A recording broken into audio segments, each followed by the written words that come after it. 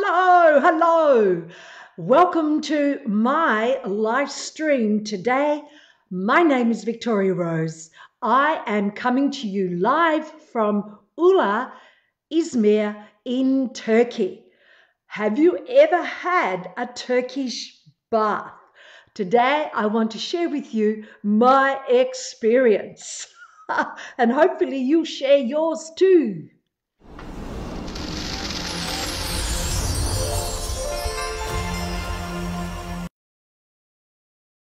So yesterday, Australia Day, I went and had my very first ever Turkish bath. What I can say is that Turkish bath, a hammam, was an incredible experience, one that I've never ever had before. But before I go there, I want to heart you.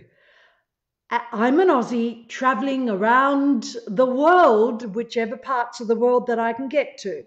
And I can tell you right now that one of the things most missing from many places is heart. People operating from their hearts. And I can also say that Turkish people have been the ones so far on this trip who have operated mostly from that space. But let's talk about my experience. So have you ever had a Turkish bath? Today I'd like to talk to you and make 3 points. Surprise, surprise. It's always 3 points. And the first point is about culture.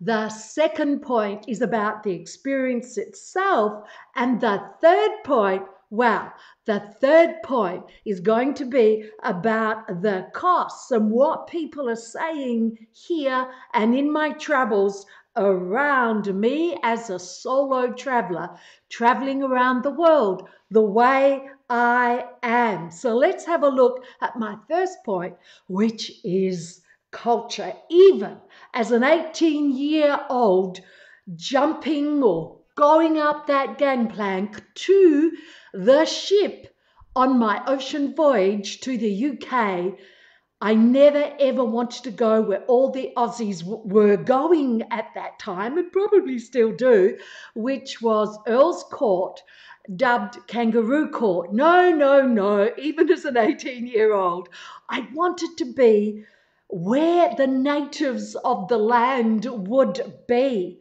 I wanted to experience what they experience in their life. I can tell you it was quite a cultural shock in the UK, but that's another live stream. Same goes with what I'm doing in my travels now. Sure, there's a time and a place for the luxurious resorts and the cruise ships. My intention is still to understand the different cultures of other countries, other places. And once I understand that, it can give me an insight into us as humans, as humanity, because we are all operating as per our culture's requirements. What I'd like to see is, where do we all meet in our cultural requirements? Where are we all joined as one, as humanity? And so far, the place that I've seen that seems to really meet that requirement is when we operate from our heart. So here I am. I'm on a workaway experience with an amazing Turkish woman, and she took me to my first Turkish bath just yesterday. Now, I can say to you that if I'd have been looking on my own, I would have walked right by this place, because it certainly didn't have the look of what I imagined in my mind would be a Turkish bath. But we pulled up, I got out of the car, walked across the bridge. We've had a heap of rain here, interesting weather we're having in Turkey this winter, and there I stood waiting for my workaway host to come and join me after she parked the car. And I watched these women as they walked over the bridge to go into the Turkish bath. And there they are, all dressed up with their scarves on and their long sort of from neck to knee, neck down to toes, all of their gear. And so I walked into the Turkish bath area and prepared myself, and then walked into the first part, which is walking into this steaming room. And it's winter here, so it was really nice to walk into that steaming room.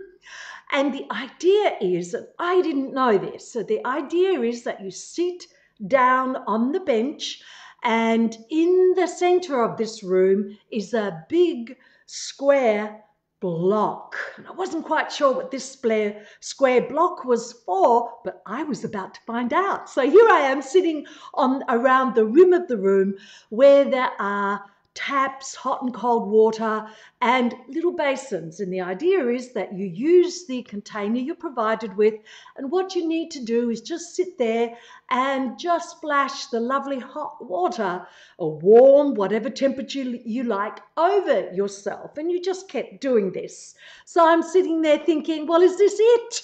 Is this why am I doing this? Just sitting here. Yes, it's nice, just sitting here doing this.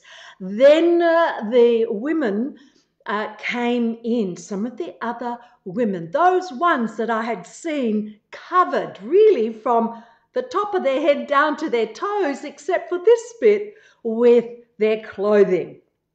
And when we are unclothed, as it were, yes, it's interesting to see people, men and women, like that. It's like we are now as one, because we have nothing that we have donned, no masks, no coverings that we have donned to hide who we really are. So we sat down, they sat down, and everyone was pouring the water over self. And then I saw what that square block was for.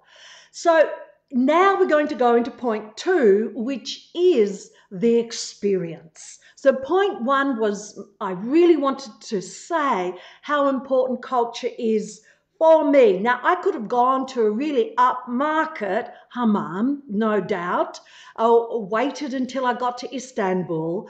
And I really, as I mentioned, have this driving force to be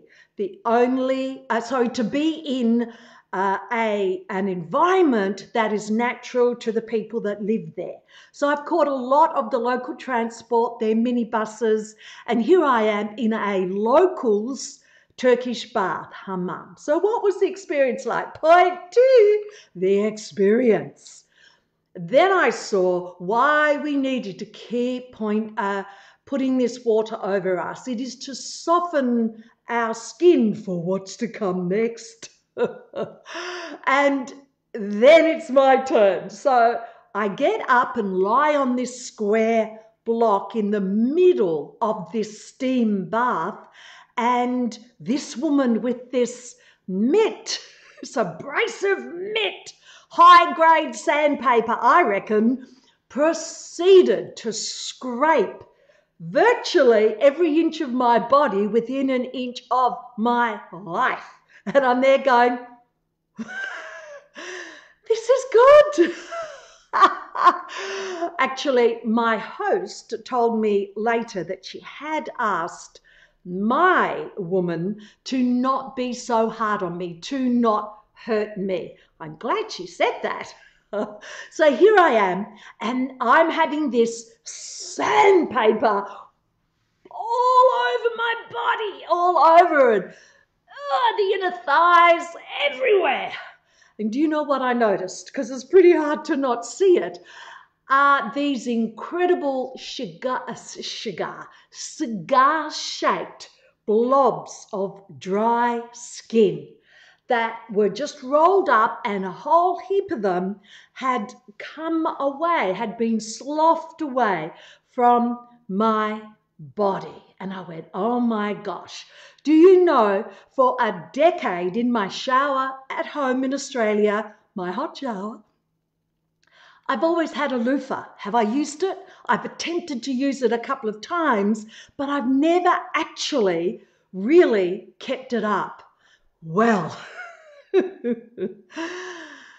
so there I am with all of this cigar rolls of shaped rolls of skin, dead skin, that have been just stripped from my body. That's then washed away. And you're there thinking, well, I'm still alive.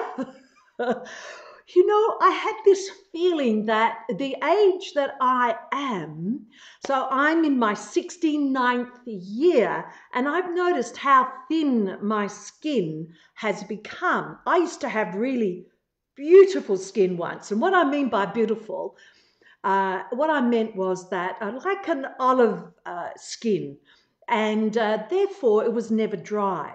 From about the age of 63, I've noticed how dry and thin my skin has become. And that's one of the reasons why I never use this loofah. I thought, aren't I doing harm to my skin? Well, yesterday, on Australia Day, it proved beyond a shadow of a doubt that doing that to your skin is good for you. I knew intellectually it was good for me. I'd heard it so many times, but actually doing it, no.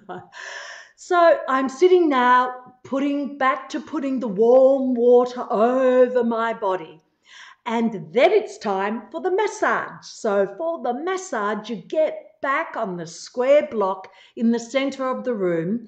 By now, there are about 8 other women that had come into the Turkish bath, and they were in various processes of having the loofah or the mitt, the sandpaper mitt, high-grade sandpaper mitt, rubbed over their body. I mean, almost every square inch of your body, or they were splashing the water. And there was even this adorable little girl.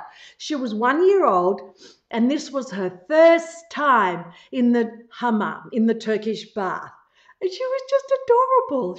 Her mum was looking after her and preparing her for what needs to happen with her and for her as a woman in this culture, a young woman. Now it's my turn for the massage. Now we're still in point 2, which is the experience. So I have this amazing oil, still in the heat, still in the steam, and this woman then proceeded to now release the tension and any aches and pains. Now, I normally have a massage every 3 weeks, and since I've been traveling, this is only my 2nd massage. So I've been traveling now for almost 5 months. So it was such bliss to lie there in this warmth and have this beautiful smelling cream oil rubbed in, working on my feet, working on my hands. It was just fabulous. Now, all this took around 2 hours. So first of all, point number 1 was about the culture. Point number 2 was about the actual experience. The experience was good. It would have been a very different experience if I'd paid a lot more money and gone to a really upmarket hammam. As I explained to you with point 1 though, anyone can do that. And is it a valid experience?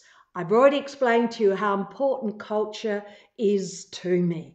So that brings me to point 3, which is the cost. So what was the cost? So for 2 hours of being warm, of having healthy things, the experience being one of looking after myself and being pampered, in Australian dollars, that cost me just over 10 Australian dollars. So here's the interesting thing. Since I've been traveling, I've kept a meticulous account of what stuff costs me as I'm traveling around. This has been really, really good for me in a number of ways. And again, that'll be another live stream on that when I'm in the next country that I'm going to visit. So here I am looking like I must be rich.